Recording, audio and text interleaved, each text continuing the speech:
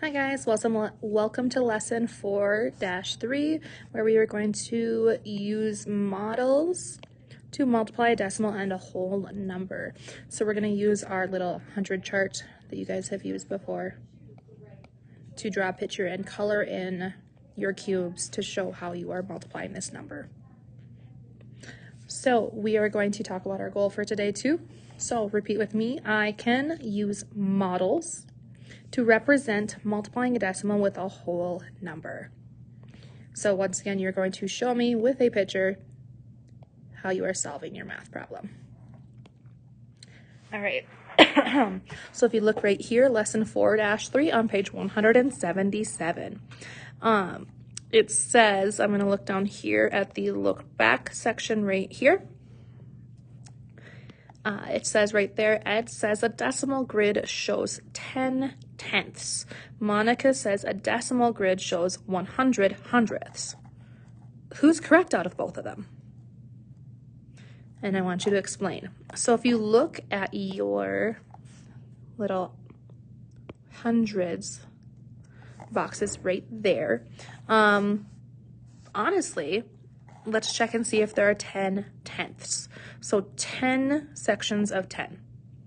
If you look at this hundreds grid right here, we're gonna kind of look at our sections of 10. So 1, 2, 3, 4, 5, 6, 7, 8, 9, 10. Okay, so that should show 10/10.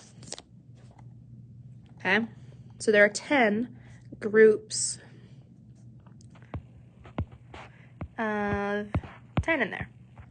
So Ed is correct, but Monica, if you're looking here, Monica says that there are just 100 hundredths. So there are 100 boxes.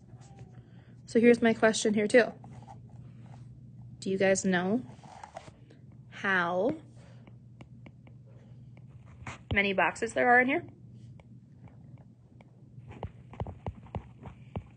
And it is in the name of it. It is a hundreds section right here. So there are 100 boxes.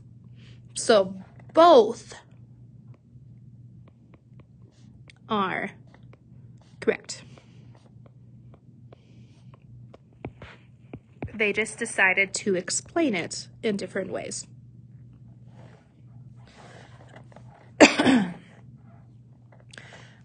So right now we're going to kind of look at how you can model multiplying by a decimal or multiplying a decimal by a whole number. One easy way to do this is honestly to draw a picture, which is why we're focusing on it today. So you look right here. You have multiple different steps, but we're going to kind of work through this problem that it's showing on this picture here. It says Bari displayed 4 paintings side by side in one row. Each painting has the same width. What is the total width of the 4 paintings? Okay, so each painting is 0.36 meters wide. Okay, you want to round to the nearest tenth. So 0.36, if you look right there, will round up to 4. Okay. So 4 times 0.04 equals 1.6. So the answer should be close to this. This is kind of what we were working on yesterday. But using your hundreds grids, we're going to find the exact answer. Okay. So mental math from yesterday, if you guys don't remember that, you can go back to the other video, or I will make a shorter video just to kind of give you a quick review with that. Okay. So we are going to find the actual straight up answer with this. So with your hundreds grid, you are going to actually draw your picture. So we're going to do 4 times 0.36. So what I'm going to do is I'm going to use one color, and I'm going to color in 0.36, so 36 of them. So 10, 20, 30, 31, 32, 33, 34, 35, 36. And I'm grabbing another color, and I'm doing another set of 36. So one thing I like to do with this is I'll just color in my 10s first. So 10, 20, 30. Do you guys notice that I left those because that's not a full 10? 31, 32, 33, 34, and then I'm going to continue right here, 35 and 36. Once again, changing colors, 10, 20, 30, 31, 32, 33, 34, 35, 36. You can choose to do it the way I did and just do 10s first, or you can just count your boxes and just do 36.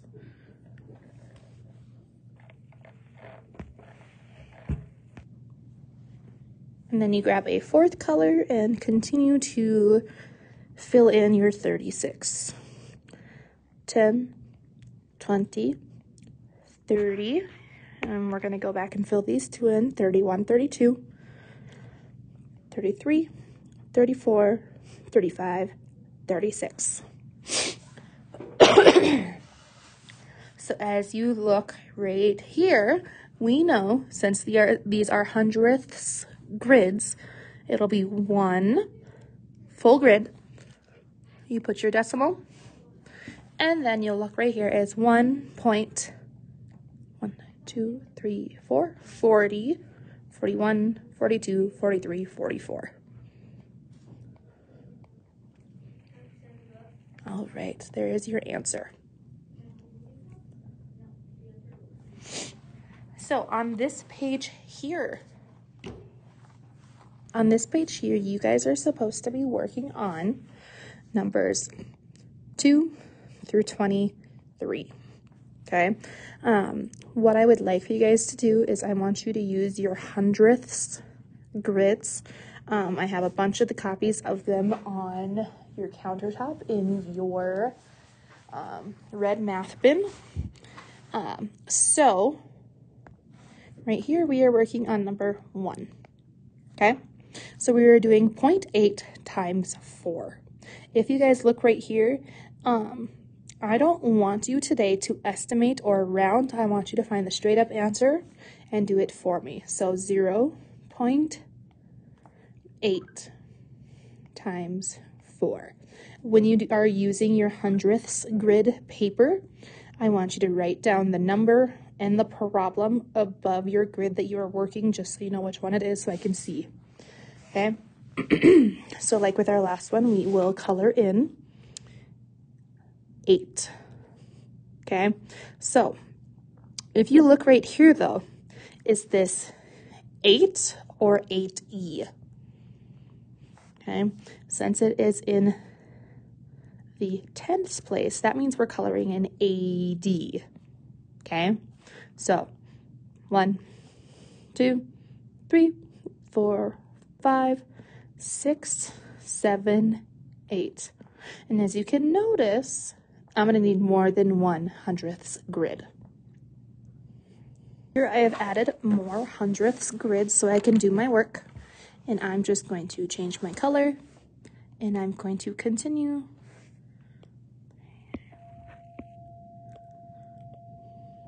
filling it in. 1, 2, 3, 4, 5, 6, 7, 8. And remember, we're doing it 4 times. 1, 2, 3, 4, 5, 6, 7, 8. So when you look at all 4 of these, you will find that you have 3 entire ones filled in and 2 tenths filled in. So your answer is 3.2. I want you guys to continue using this process to complete and work on 2 through 23 independently, and I will be walking around and helping those who need it. I would like for you to try and use a hundreds grid for most, if not all, of these, okay? This is what we're kind of focusing on, and we're doing the visual portion of it today. Once you finish 2 through 23, you guys can do your mastery ticket underneath the TV, and then you will work on your independent homework. So you guys will be able to go to page 181 and work on the problems that you have here. As you can see, there's only 10 on this one side, so it's not a lot, but I still want you to use the hundreds grid.